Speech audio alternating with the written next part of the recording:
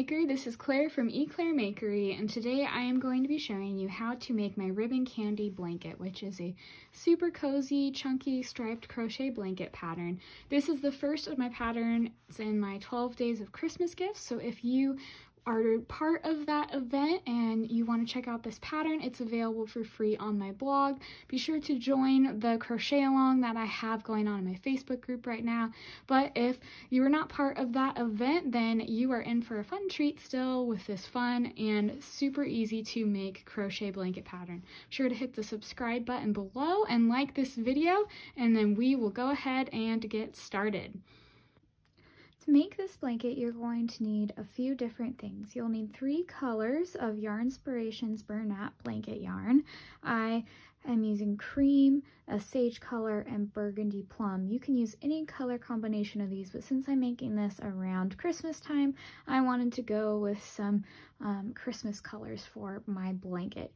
If you want to know how much you need for each size, go ahead and take a look at the pattern. It will tell you how many per skein you're going to need, but you'll need about 3 of your main color and 1 each of your accent colors. You'll also need a size N/P 10mm crochet hook, and you'll also need some scissors. Otherwise, these are all the supplies that you'll need to make the blanket.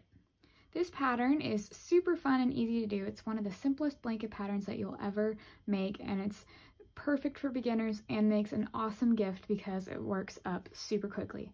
So to start making the pattern, you're first going to be doing your chains to do your foundation for this blanket. Now, this blanket is done a little bit differently than blankets normally are done. Usually blankets go by width, but we are doing this one lengthwise, so it will move up and down from right to left. So that is how so if your blanket looks like it's super long and super big and you're like, whoa, that can't be this wide, it's not. That's how long it's going to be. And you can always make this longer too, because this pattern's super forgiving and easy to do. So to start, we are going to do 100 chains of this, and this is our first little foundation part of this blanket. So we'll do 100 of these chains. Once you have done all 100 of your chains, you are going to add 1 more, and this is going to act as a chain 1 when you start the first row of crocheting. So this blanket is made using the lemon peel stitch, which is a super simple crochet stitch pattern made with single crochets and double crochets that you alternate in between. So the first stitch in our row is a single crochet, and then the next stitch is a double crochet. Then the one after that is a single crochet, and the one after that is a double crochet. And this is all that this blanket and this stitch pattern use to make it, is alternating between single crochets and double crochets all the way down each of your rows. And then you will always chain 1 at the end and turn to begin your next row, because we're using an even amount of stitches, so we will always start our rows with single crochets and always end our rows with double crochets.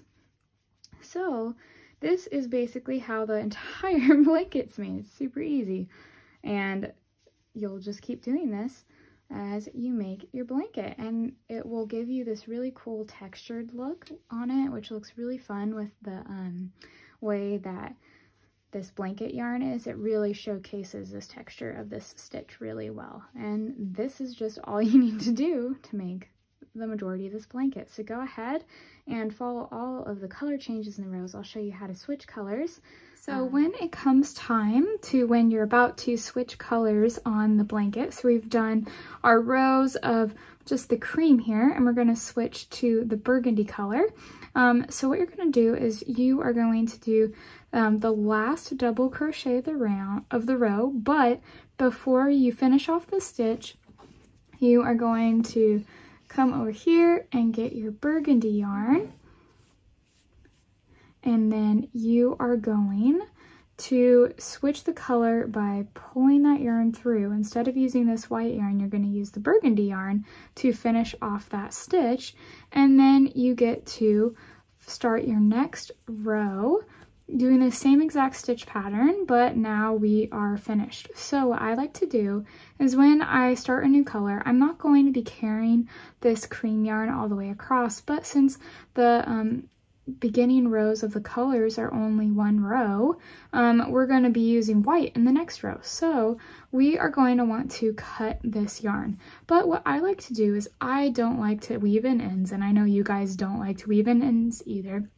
So we are going to go ahead and carry the yarn for a little bit here, and this will take care of the weaving in process for us without us having to do that at the end of finishing this blanket. So what you'll do is you'll hold your yarn on the back here up against the stitches, and then you are going to take your yarn and crochet around it. So you'll have your yarn loop around these stitches, and you'll want to make sure that it's even over here when it's tight before you pull this yarn through as you carry it, and then you're going to want to do this till you have pretty much just used up this end all the way.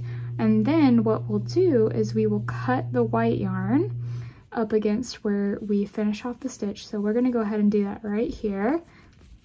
So we've gone far enough that that end is weaved in, and then we're going to get our scissors here, and then you can trim this burgundy end right here and trim the white yarn, and this will be where we weaved in the end. This will be our back side of our work. So we're going to just cut that and trim that, and there you go. Your blanket. And there you go, your blanket is all weaved in with that little end, and now you can continue with crocheting your blanket. So then we'll join the white yarn on the next round, and that's just how you can easily switch it without having to worry about a ton of ends to weave in, so you don't have to carry the yarn all the way across the blanket, because since we're going lengthwise with this instead of the usual widthwise, then it's just too much to carry that yarn. So go ahead, and this is just how you switch your yarn colors and cut your yarn, and that's pretty much how you do the rest of the blanket. So once you are all done with your blanket, you will have all of this fun striping on here. If you want to add a finished edging to your blanket, I am not doing it because I think there's enough color and stripes on here. You can go ahead and just crochet some single crochets all the way around the edge of the border. You could also add some tassels to the end of your blanket, which would be really fun, but I went ahead and just left it nice and plain so it's super cozy to cuddle with.